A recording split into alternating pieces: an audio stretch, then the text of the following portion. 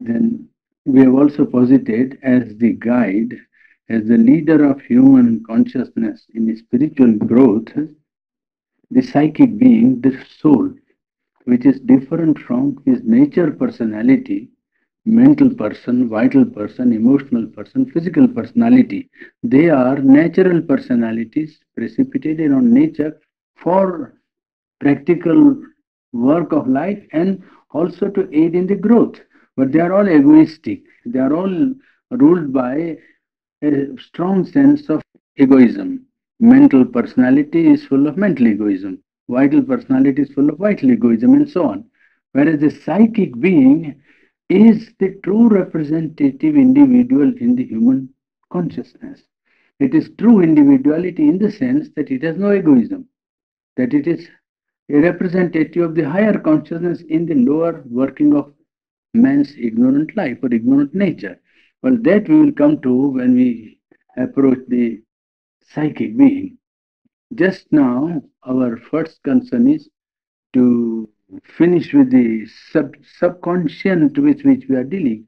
And one item before I go to Sri Aurobindo's important one quotation which is left out is that the common idea current at present about subconscious is that the subconscious rules the nature. That the modern psychology has always emphasized that man is a creature of his subconscious impulse, his subconscious movements, and that the subconscious, because it is below and very wide and great, very powerful and strong, therefore the subconscious governs the nature. Now, this is a conclusion which is really uh, fraught with undesirable consequences for man's progress.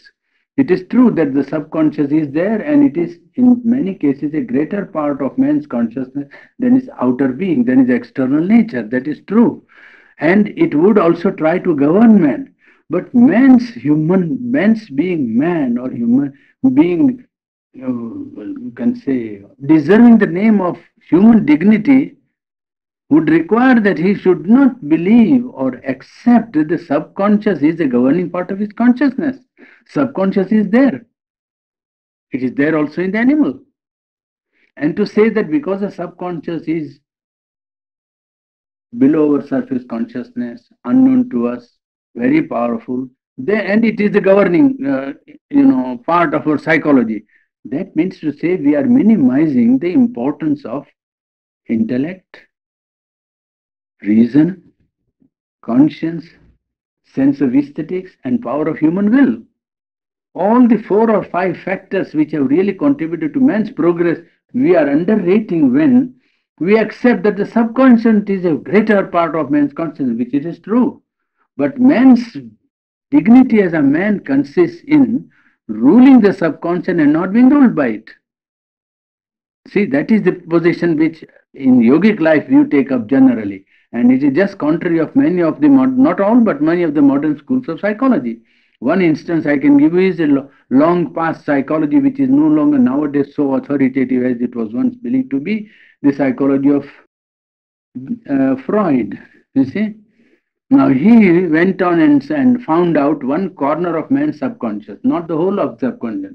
And one dark corner of man's subconscious he found out and tried to prove that the whole of human conduct was governed by that subconscious impulse of sex.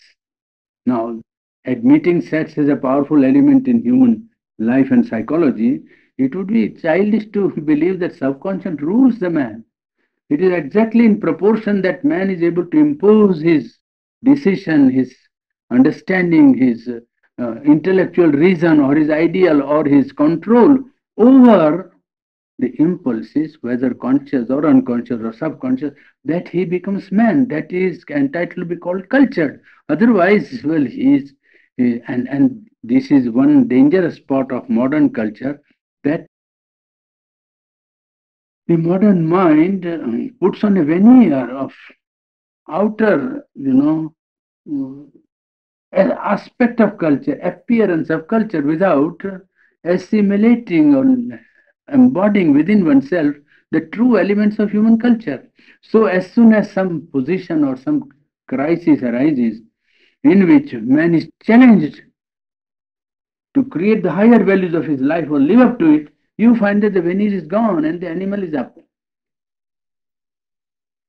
Put the man into a critical situation, man who is more progressive, and you say cultured and this and that and so on, and immediately you will find that when he has not assimilated the higher values and made them dynamic in his life, well, he has only put on a veneer over the barbarous or the barbarian in him, and as soon as that is out, the barbarian is always up.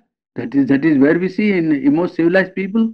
That's what the people do when they are faced with situations in which they have to, well, bring out what is really in them, and then what is there comes out. Therefore, if we accept this ruling power of the subconscious, we will be to that extent, giving up the right of human being to control his whole psychology. That is one sign of man's greatness and man's sign of being cultured, that he is able to impose a discipline either of his mind, of his will, of his values of life, of ethics, or some belief or idealism upon those parts of his nature which are governed mostly by the inconscient, the subconscious, and the levels which are below his conscious mentality. So, admitting the force of the subconscious, it would not be correct on our part to assume or to accept that the subconscious is a ruling portion or organ of man's psychology. Ruling parts are the parts that are open to light and not the parts that are hidden in darkness. The business of the parts that are open to light, even intellectual light, moral light, spiritual light, is to shed the light and govern those unlighted or obscure portions by the light, by the help of the light. Guidance must be got, but it is the business of man to govern those parts. Well, then, now don't try to go over the portion which we have left unread. The subconscious is not the whole whole foundation of nature. The nature is not founded on the subconscious. It is only the lower basis of the ignorance and affects mostly the lower vital and the physical exterior consciousness. And these again affect the higher parts of nature. They do affect, but indirectly through the lower parts. While it is well to see what it is and how it acts, it is the subconscious. One must not be too preoccupied with this dark side or this apparent aspect of the instrumental being. And that is the great warning, you see. Because when you take up modern psychology, you always try to look up for the subconscious. Or you must also be trying to look up for the positive, for something that can control the subconscious at the same time. If you only look at the dark spot and dark corner, where you get more and more entangled into it, more and more interested. Oh, there is one subconscious impulse, there is another, there is third, there is fourth, and so there will be no end to it. But there is a redeeming power in man, redeeming feature in the higher parts of man is a love for the truth, the good, the beautiful, or some aspect of, aesthetics or morality or ethics or something which he can certainly make dynamic in his consciousness instead of fully preoccupy himself with the lower, with obscurity of nature. One should rather regard it as something not oneself, a mask of false nature imposed on the true being by ignorance.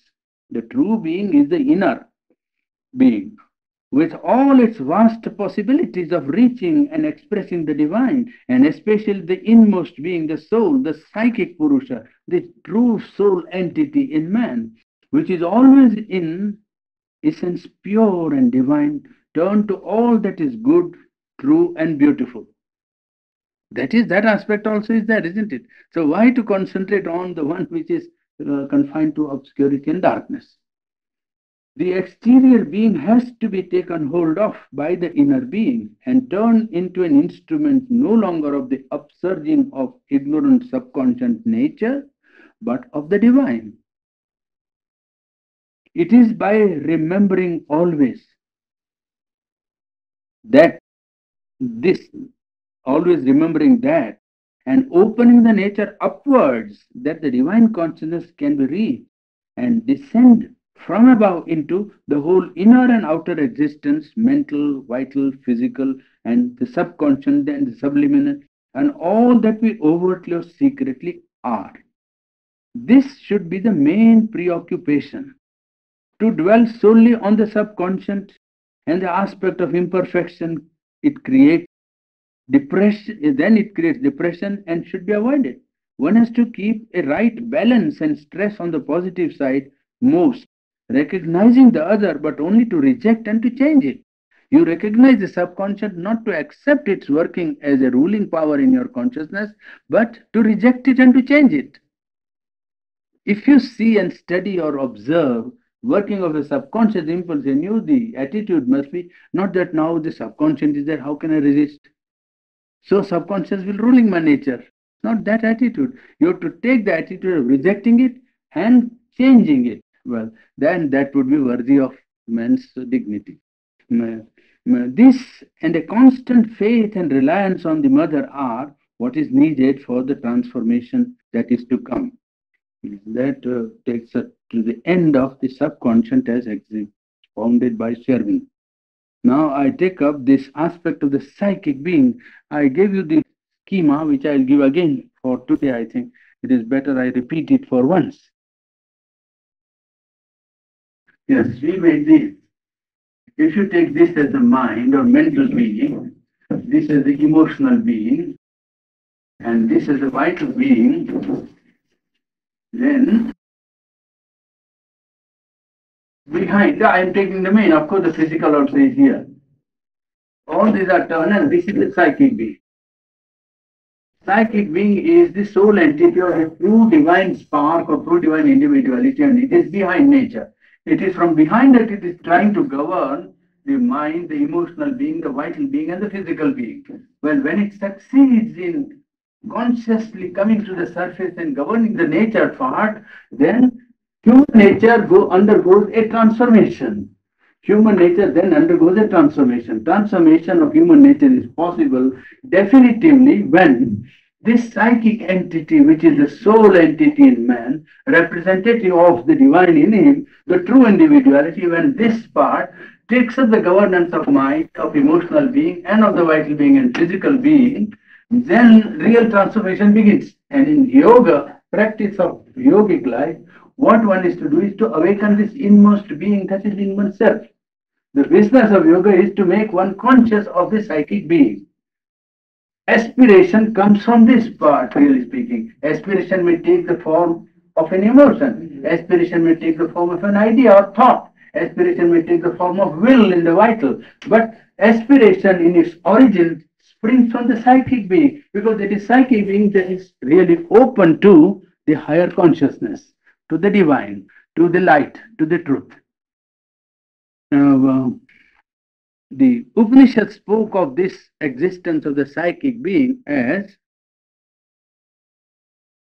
the being in the heart, or being rather in the cave of the heart. It is this said. What the word said there is Hridaye Guhayam, in the cave of the heart. This being resides in the cave of the heart, or as Gita puts it, it is the Lord seated in the heart of all creatures. Ishvara Sarva Bhutanam Hriddeshe Tishtati. The Divine Lord seated in the heart of all creatures. That is the psychic being. Psychic being is the sole entity in man representative of the higher consciousness, the true individuality, the true man. Yes, Upanishad spoke of it as the Purusha in the cave of the heart, and Gita spoke of it as the Lord seated in the heart of all creatures. It is not in the heart center in the sense of cardiac center, not on the left side, but it is behind the emotional movement. On the surface are the feelings and ordinary emotions and sentiments which man experiences. They are, as it were, on the surface of an ocean. But if you go deep into the depth of the ocean, profundity of the ocean, then you come to the existence of the psychic being. Penetrate into the emotional being slowly without disturbing yourself much and without making much effort, and you will gradually get into the cave of the heart, so to say. You will come to to the depth of emotional being where the psychic being is, well, centered. It is behind the heart, and it is the sole personality in man. Psychic being most purely manifests the divine in the lower triple nature of man: mental nature, emotional nature, vital nature, and even the fourth, physical nature. It is this which is able to bring in the highest element of divine light into human nature. The psychic being is behind the three parts of the lower nature: mind, life, and body, and it has the highest and largest opening to the higher truth. It is automatically open from here to the higher light here. You see, if we admit a higher light to the, if the region of the higher light is here, the psychic being is able to open from here directly to the light. Whereas for the mind, it has to make an effort to make an opening. That is the distinction between the psychic and mental openings. The psychic being has a spontaneous opening to the higher consciousness. It has not to make a effort to reach the truth, to reach the light, reach the supreme consciousness. It, because it represents, it is automatically all the time in contact. The psychic being, well, and its awakening is indispensable for the manifestation of the divine in life. For reaching the divine, well, you can say that you can reach with the mind. Identify yourself with the consciousness that is above mind. But if you want to manifest in life, psychic being is indispensable, because mind is not capable of bringing directly the light of the Supreme into life except indirectly or with a distortion, with a coloration added of its own. If the higher consciousness or the divine power or illumination or light is to come into life, it must be through the awakened psychic being, because then the light comes without distortion. Light always comes if you admit and experience the higher consciousness. Well, you get something. But what happens is that the ignorant nature retains its basic ignorance and brings in as much of the higher light as possible through that nature, with the result that there is plenty of deformation and distortion in the expression of the light that comes. Well, therein you find difference in the ideals, difference in the manner of manifestation, the ways in which the people who have realized higher consciousness, either how they behave and what they do and how they speak, all that is the realm of manifestation. And in the manifestation, unless the nature is transformed naturally, the manifestation will not be pure and undistorted. It is only when the yogi or the spiritual person is conscious and consciously brings the higher light into first the psychic being and puts the light into his mental being, there you find in the mind something of a light which is harmonious, which is penetrating, which is illuminating, and which helps the other minds also to open to the same light. It is not an intellectual writing in that case, though it is expressed in terms of intellect. You will see the difference if you know how to distinguish between a pure intellectual stuff and intellectual manifestation of a higher light. This is a point of experience. If you try, you will see that it's quite evident for anybody who has experience. When he reads something, he knows, well, this is a man trying to be clever. It's all right. You know that he is good, he does a good job, hard work, intellectual labor, and is concentrated on, but it's nothing expression of his soul. You immediately find that. When it has come from his soul, then you know it carries another illumination, another power altogether different, because it influences some deeper part of yourself. You see, it contacts somewhere in the inmost being. Well, the lower nature's movement are defective and ignorant and full of mixtures, and they therefore require the help of the psychic being for transforming them into, well, more perfect instruments. For instance, in the mind, the distinction between truth and falsehood, right and wrong, what should be done and what should not be done, very difficult. Because mind is weighed by, outer considerations and looks at things from outside. But suppose, imagine a man who has got his psyche being awake. Well, for him, it's not at all difficult.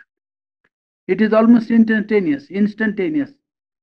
He may not be able to give you a reason for it, but he doesn't take time to decide. Immediately the decision is there. And in 99.9 cases, it is correct. You might find it afterwards that it is correct. If immediately you find that he is wrong, well, after some time you might find that it is right. That is a psychic way of deciding. So that the powers which the other instrumental nature has got, mind and vital being or emotional being, the psychic being has got those powers in a much more, intensified form and with a more effective, effective working or dynamics.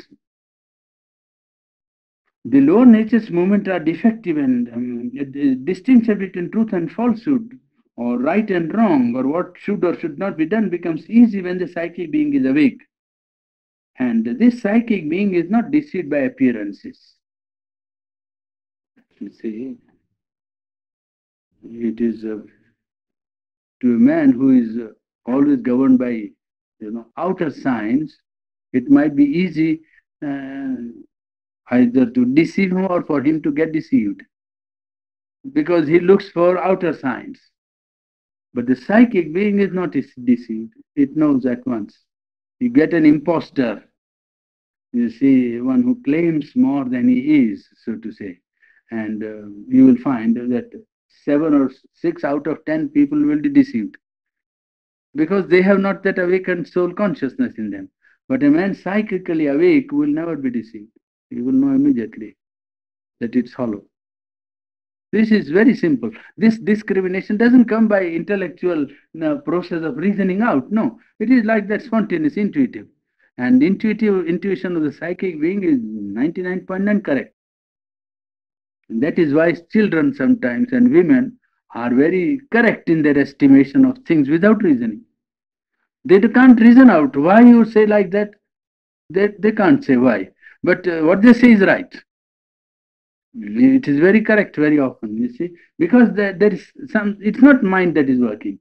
It is a feeling, and that part which decides is influenced by that soul entity. And when that acts, well, it is a hit to the truth. It is a hit to the truth.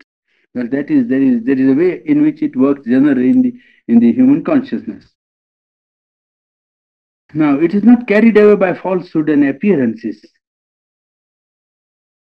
And the power of psychic being in its essential divinity or in the divine is something unshakable. It's more than a rock.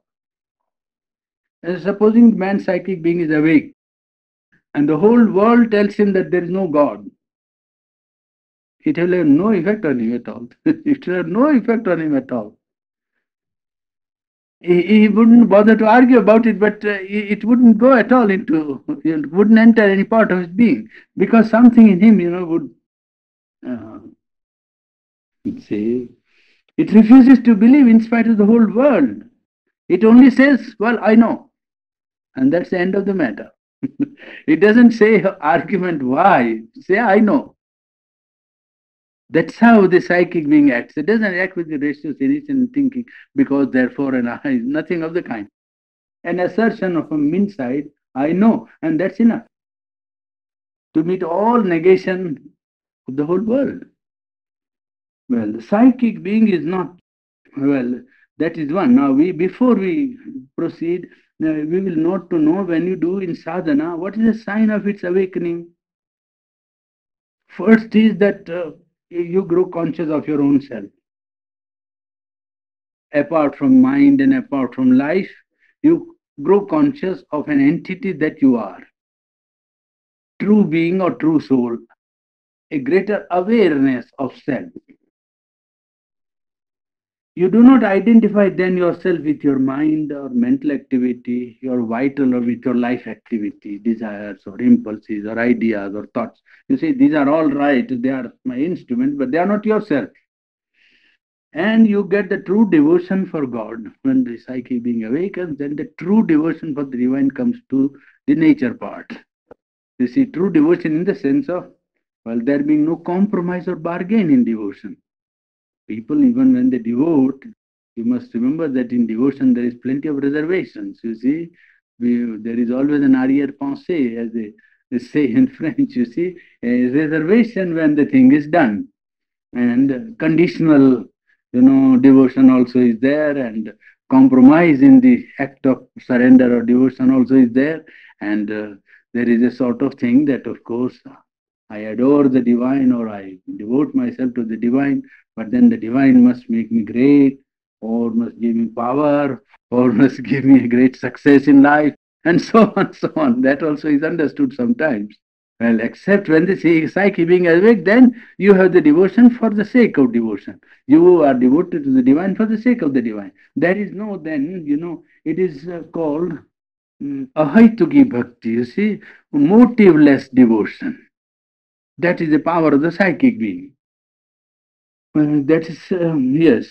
And because it is in contact with the divine and behind nature, devotion without motive and without reservation becomes possible. It can surrender itself truly to the divine and obey also the truth in the right way. Because it gives truly, it also receives truly from the divine. And the one characteristic of the psychic being is that it always asks for the truth, for the light, for the divine. It never asks for anything else.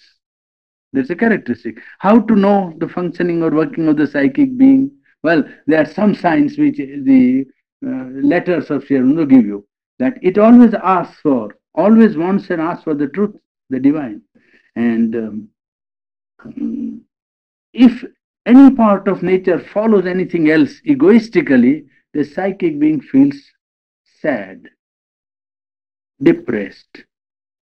It is not vital depression, no, it is different from vital depression which comes because desire or some impulse is not satisfied. No, when some part of the nature is making a fool of itself, so to say, and pursuing some egoistic motive, mind is running in the direction of greatness, vital is running in the desire of fulfillment of ambition or ego or possession or something, and if the psychic being has been touched, it feels very sad in the sense that, well, this part of myself is making a fool of itself, you see. That's just like that. And it always feels very sad that a certain part of its own, government, so to say, is not carrying out its policy, something like that, you see.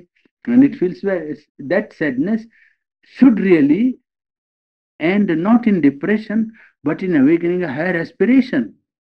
That sadness must ultimately change the part of nature which is recalcitrant, which is disobedient, or which is working on its own basis. You see, the result of such sadness should not be weakness and depression, but it must goad a greater will to impose on that part of nature the direction of turning to the truth, the impulse to turn to light.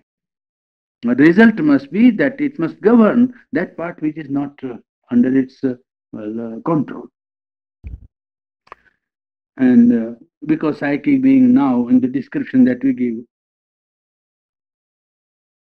looks as if it is a very, very delicate and soft part of man's nature, is not true. Psychic being or the soul in man, the soul entity or the divine spark, is not soft and delicate only.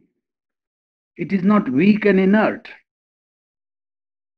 The presiding deity of the psychic plane is fire, a fire of aspiration. And it is a divine fire of aspiration. And even if the whole being is full of impurity, it is this fire that is capable of consuming all impurities. So if nature is impure, one is not to feel as if, um, pessimistic about it, that, oh, my nature is full of impurity. What can I do? No. There is a psychic being in all. There is no one without the divine spark. And the presiding deity of that plane and that being is fire. And when psychic being awakens, it awakens with that fire. It awakens with this fire of aspiration. And it is this fire of aspiration that can burn all impurities of human nature. So Well, that gives roughly some idea of the psychic being and its place in man's psychology so far as our yogic life is concerned.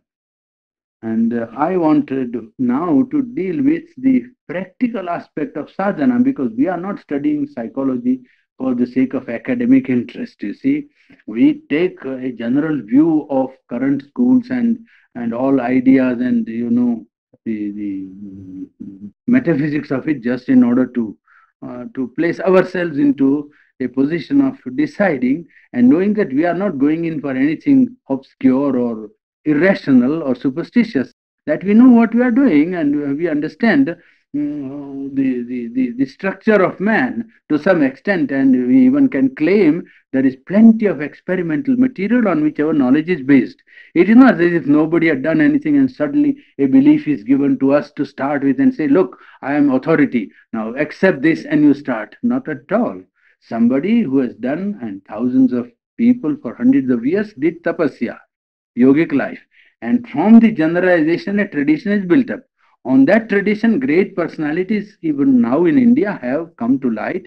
And out of them, Sri Aurobindo had the intellectual capacity and comprehensiveness to take up all those and organize into a system acceptable, understandable, and rationally presentable to the modern mind. That's all. But it is absolutely one of the most tremendously experimented science upon which we are basing ourselves. Apart from past traditional experiments of thousands of people for hundreds of years, Sri Aurobindo himself went in for this experiment for more than 40 years on himself and with about 1,000 people. So it is a result of well, experimental research carried out with scrupulous care, more care than a scientist bestows on his laboratory. Did I not read that sentence? That if we had not thousands and thousands of yes evidences, we would not speak of it as we do. That was a sentence, if you remember. I quoted it from one of his letters. So that it is done with the scrupulousness of a scientist. Only it's a science of a different order. It's not a material science, and therefore it deals with the material in a different way. Now we have arrived at a general knowledge of man's constitution, internally and externally. And we are now in a position to start if we have the aspiration to do the yoga. First condition is voluntary. It is not, you cannot impose yoga on anyone. Yoga cannot be taught like a subject in a school. Yoga has to be chosen voluntarily by man's free will. He must want to progress in the line of growth of his consciousness.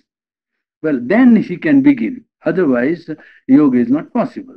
Now, with this knowledge, it is possible for someone to start his yogic practice. Now, in the practice of yoga, you put first of all the aim before yourself. The aim is that you accept the great intuition that has come down to humanity from times of its historical existence, that there is a truth, there is a reality, which is supra-physical, supra-intellectual, you can say, supra-sensual. The medicine man and the you see the men of the tribe in Africa also felt the presence of something which he called by incantation. He tried to contact it and so on. Whatever the rough way of doing it, the conception or the intuition of a power which is beyond the range of senses or mind is there with humanity. We start with that yes, there is a truth. We have been following the rationale of it in our Life Divine studies. In Life Divine, we have come to the chapter where we have found rationally the position of an omnipresent reality established, without any difficulty. It is easily established that this existence which we see, infinite existence outside ourselves, is the expression of an omnipresent reality. That there is an infinite existence, you do not require any proof. I suppose every human being, when he turns his eyes outward, knows that outside him things exist. Stones are there, rivers are there, mountains are there, water is there. Well, it all is. It exists. And that existence is infinite. Yes, that existence outside is an infinite existence. Well, behind this infinite existence, you can say that this existence that we see, the infinite around us, is the expression of an omnipresent reality. That reality which we see differentiated and divided and classified into so many classes, and in each class again divided into objects which seem to be individualized, separated, and divided, nevertheless possesses one and the same reality, an omnipresent reality. The reality is the same, and that reality is supra intellectual, supra physical, supra sensual. Well, that's how we start. And the object in the yoga is not merely to identify ourselves with that. That is the first process, to ascend or to rise and identify. And then, secondly, to bring it down into life, into nature, so that life on earth might be able to, well, give expression to another mold of life here. It might be possible to, well, reach a fulfillment which has been promised by all religions as the coming of what they call the golden age. The golden age is not outside. The golden age is the living of an inner truth and governing the outermost life by that inner truth. And that one man can live in golden age when the whole world is in the iron age. Golden age, yes, the whole world might be in iron age, it doesn't matter. For one who can live this truth, well, he is living in the golden age. It's not necessary for the whole world to change, in order for oneself to realize the golden age. No, it depends on one's own inner consciousness. So effort is to reach that truth beyond intellect, mind and body and life, and to bring it down after reaching into life to the extent that it is given to us, you see. All need not rise to the same height, because height and want of height are human conceptions. Truth is truth, whether manifested in a small organism or manifested in a big organism. It is not quantity, it is quality, and truth quality is the same wherever it manifests in a small man or in a big personality. In a big personality, the measure of the divine is not more. In a small personality, the measure of the divine is not less. That is why Milton, I think, wrote, is not? Yes, I think it was Milton. Thousands at his bidding run over earth and sky, or space and sky. They also serve who only stand and wait.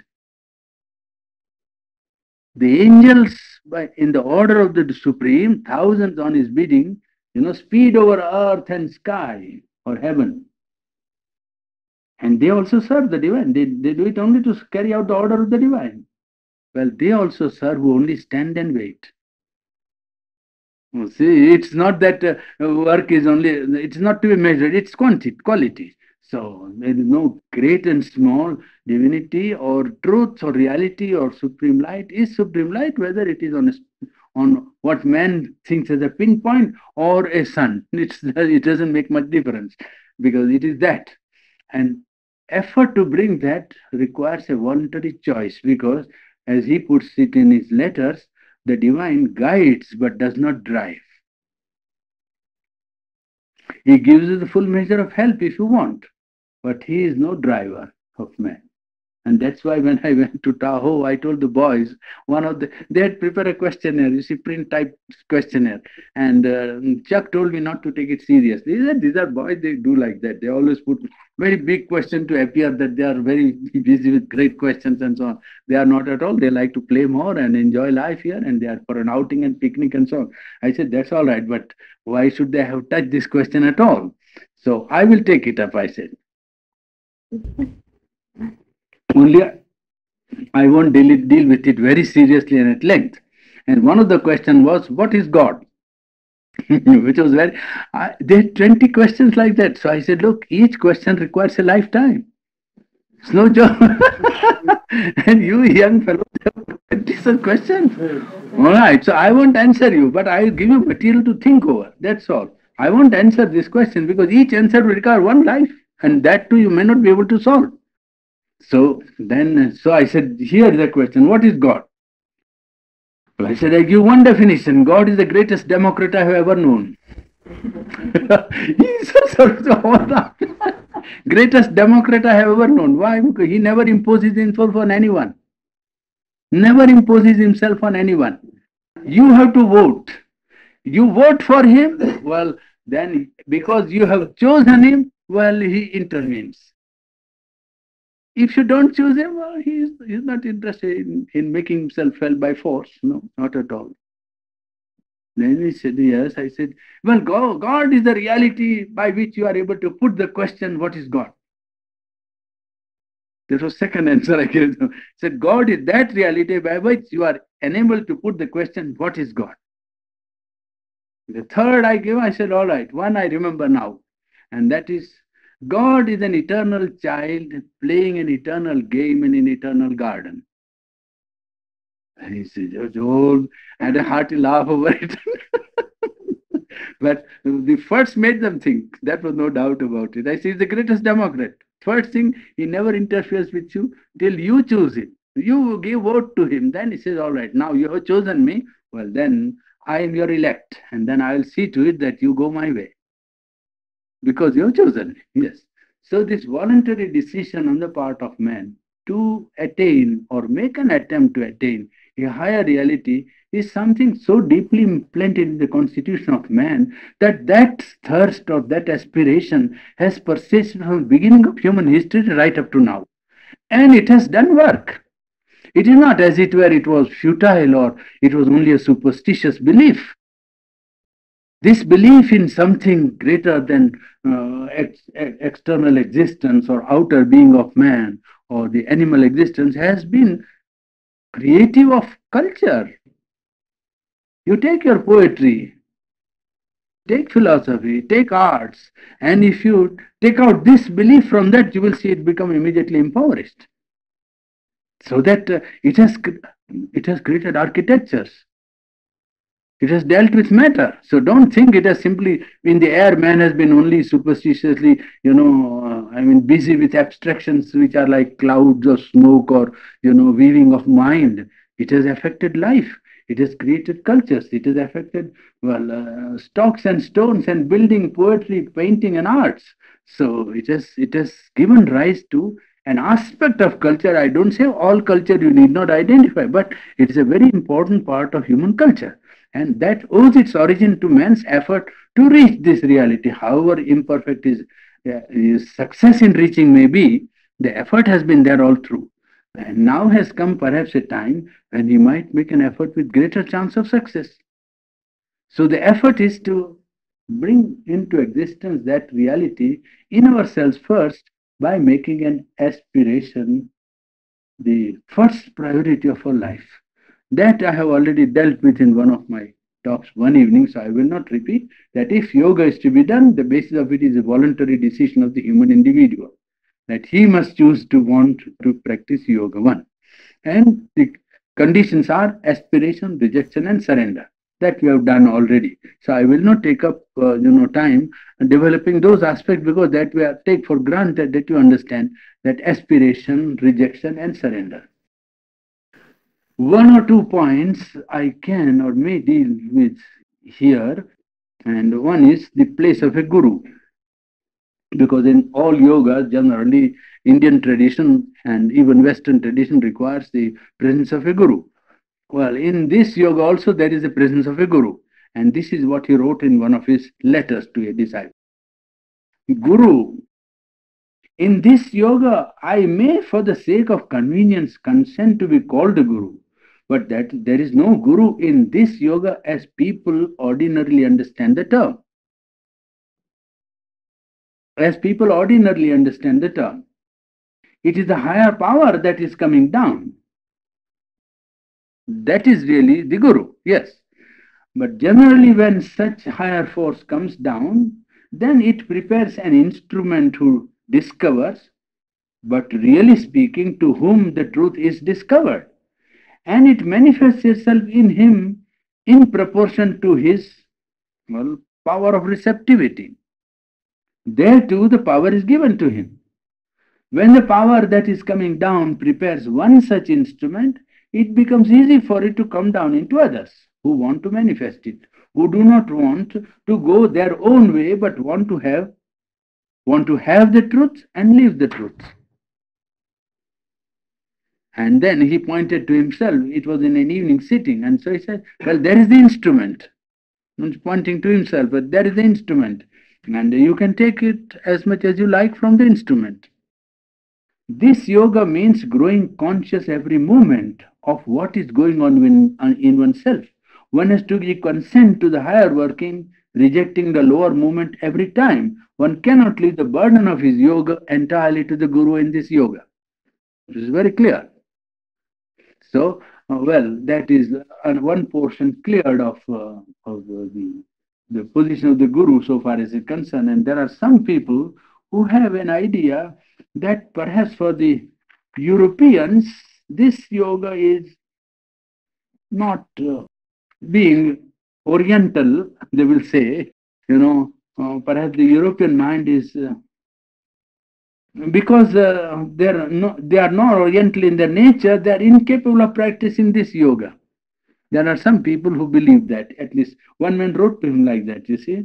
And now, fortunately, there are very few people who believe it, I said. But Sri Aurobindo wrote about it in one of his letters, that Europeans throughout the centuries have practiced with success spiritual disciplines, which are akin to Oriental yoga, and have followed ways of inner life which came to them from the East. So that did not prevent them from practicing yoga. There is no Eastern and Western mind in the practice of yoga. The approach and experiences of Plotinus and the European mystics who derived from him were identical with the approach and experiences of one type of Indian yoga. Especially since the introduction of Christianity, Europeans have followed its mystic disciplines, which were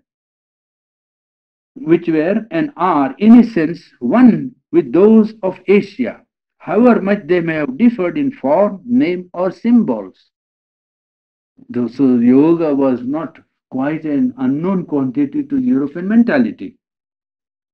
The Greeks, the Scythians from the west, and the Japanese and the Chinese and the Cambodians from the east did follow without difficulty the Buddhistic and the Hindu discipline. So it didn't require a Oriental mentality to practice the yoga. You see, there is no essential difference between the spiritual life in the East and spiritual life in the West. I'm quoting him so as to tell you how he always looked upon the yoga as a natural, field of attempt of the human being, whether he belonged to the East or the West, did not matter. I knew very well Sister Nivedita. Somebody wrote to him that, you see, Europeans, when they take up yoga, have to become Indian in temperament. He said, not at all. He gives the instance from his own life. I knew Sister Nivedita for many years as a friend and a comrade in the political work, and met Sister Christine. How do you pronounce? Christine, yes. The two closest disciples of Vivekananda. Both of them were Westerners to the core and had nothing of the Hindu outlook at all. And yet, both of them found no difficulty in arriving at realization on the Vedantic yoga. It is not the Hindu outlook or the Western outlook that fundamentally matters in yoga, but the psychic turn and the spiritual urge. These are the same everywhere. Whether it is here or whether it is in the North Pole, the urge to spiritual life is the same. It doesn't make any difference. Then he recounts some difficulties of the Occidental mind. Then at last he concluded that writing by saying, we are not working for a race or a people or a continent or for the realization of which only Indians or only Orientals are capable. Our aim is not either to found a religion or a school of philosophy or a school of yoga, but to create a ground of spiritual growth and experience and a way which will bring down a greater truth beyond the mind, but which is not inaccessible to the human soul and human consciousness. All can pass who are drawn to that truth, whether they are from India or elsewhere, from East or from the West. All may find great difficulties in their personal and common human nature, but it is not their physical origin or their racial temperament that can be an insuperable obstacle in their yoga. So you see, there I have tried to give you also in his own words the attitude that it is a yoga meant for the present day humanity. It's really speaking not a yoga to be confined to Oriental attitude or Oriental mind. It is something that is to meet the need of humanity today. I think we'll close here now for the time. Because the rest, if I take up, then it will be incomplete and then you won't be able to go through. Better begin tomorrow that part of the. Now, because it will touch more the practical side of yoga, we will take up the aspect of yogic life because that is more important for us. Bothering about psychological theories is not necessary at all. We try to tackle the problem of our own selves and try to see what we can do. Some days we might reserve for questions 1 or 2 days. I mean, questions of practical nature, not of theoretical type, but practical type, if there are any. You see? That we shall see after the main portion is covered. It might take us about how many? We have covered 8 lectures, no? Yes, this is the eighth. Yes, seventh or eighth. Yes. So it might be after 10th or 12th or 15th. 10th or 12th or 15th that we might be able to give a little, leisure time to be able to precipitate their difficulties or their questions. You see, that would be all right. This is actually the 16th lecture if you count morning and evening. Right. Yeah, no, yes, that is, but that two subjects, one is life divine and yes, so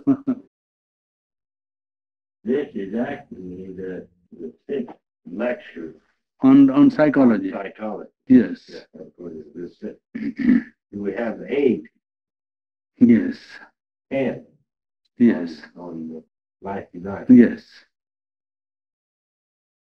That's the new idea in India, isn't it? The traditional idea is more for an outer guru, isn't it? And not for the inner truth as the guru. Yes. No, the Guru's place, he points out that you can take help from him as the representative of the higher power. But also That is the Guru. be within. Yes, the Guru is within you, and if any outside representative is found, he is representative of the higher power for you. It's not a person of the Guru that is important. No. It is his instrumentality to a higher consciousness which is important. And to you, he represents or he impersonizes or he is the embodiment of that truth which you are seeking. You see, this Western mind finds it sometimes difficult to conceive the way in which India easily looks upon the Guru. Because Guru to them is representative of the divine. And to the West, the divine must be some very far off, otherwise it's not divine. You see, that is some idea like that. It must be very far, otherwise how can it be divine? That is the fear. I understand the point. I quite understand how they look at it. And I know the difficulty in adapting a new attitude to that. But from the point of view of Indian, they say that yes, that is there, but then we want here now today in present conditions somebody in whom we can say, well, if I want to be perfect, how would he be like? Then you say somebody, oh, I would like to be like him. Well, then he represents to you the divine for the time being. You see, that is the divine. Because your highest idea of perfection, conception of perfection is fulfilled in somebody. Well, then to him, to you, he symbolizes or he is the embodiment of the divine. He represents the divine. Because that is the way the current comes, you see. The current is passed, as he said, that the one who is first made the instrument or chosen as the instrument, well, makes it possible for other to receive the same current. And you can receive from the same instrument. It is equally possible for one to make a direct contact. But if there is already an easy contact, you immediately do it like that. Otherwise, you have to build up your line. Well, of course you can, no doubt. Yes. Can a person make contact with the wrong power? Although they have a desire to make a contact with the right power, should they make contact with the wrong power? If they only desire, they can. It depends upon the purity of motive and the pure aspiration. Because people can want to aspire, or I mean desire, contact with a higher power to satisfy ego or ambition. And in that case, 9 cases out of 10, they will go wrong. they will go wrong. I have seen that case. I am telling you from my actual experience that if they proceed in the process of inner life to contact a higher truth with some ambition, with a desire to satisfy ego, just as a man acquires money, this is in the material world, that is in the spiritual world, but with a very similar attitude, 9 out of 10 they will go wrong.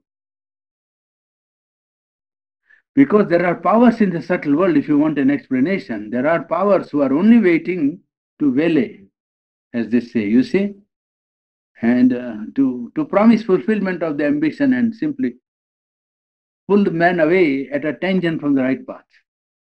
They are very conscious, they are not unconscious. That is why in yogic life, in any yoga, true yoga, I mean, they always insist on purity of motive, purity of aspiration, no desires, no ambition, only aspiration. And surrender as one of the main planks, because by giving yourself up to a higher truth only, the truth is able to work on you. If you give yourself up to your vital egoism or ambition, then you give yourself up to vital powers, who can promise some, limited fulfillment, but who also can ruin entirely your spiritual life. I mean, spiritual life is gone for at least one life, if not more, for such men. Because once they clutch, they catch hold, oh, it's very difficult to get out. The ignorance is like that. You mean these powers are not in the person? You mean Yes, yeah, they are on the subtle planes, on the subtle plane? mainly on the vital planes, mainly, but they are also on the mental plane. Powers of darkness, you see, powers of ignorance, who are conscious beings, you can say, without any difficulty. And their business is to promise fulfillment or ambition to anyone who wants fulfillment, and then because their business is not to allow the human being to open to light. Because that happens, their reign here will be disturbed, you see. Now the major portion of human being is under the governance of vital powers, indirectly governed through human ignorance, of course. Men are not possessed by them directly, no. But because men are ignorant, those powers are able to penetrate the human being with their impulses. And so much of the human belt, so the life belt, is under their clutch. And anything of the light will be their defeat, so to say. You see, they will be compelled to give up that realm, and then they fight to the last ditch. They fight to the last ditch. Oh, they never come forward. This is why a higher power is the only thing. Yes, that is, you only depend upon the help of the supreme light, the divine, truth. To depend on the truth for progress in life. And you want only the truth for its own sake, and bring it down in life to fulfill its will in your life or his will in your life. The aim of yoga is not to attain a power, but to bring the illumination, light and harmony and consciousness of the Supreme, so that his will in life may be fulfilled in us. That's all. And that has to be repeatedly told the consciousness, because once one it almost thinks that now that he has greater powers, perhaps he might do something for somebody or mankind or himself and so on, which is just another form of ambition and egoism. And against that one has to guard.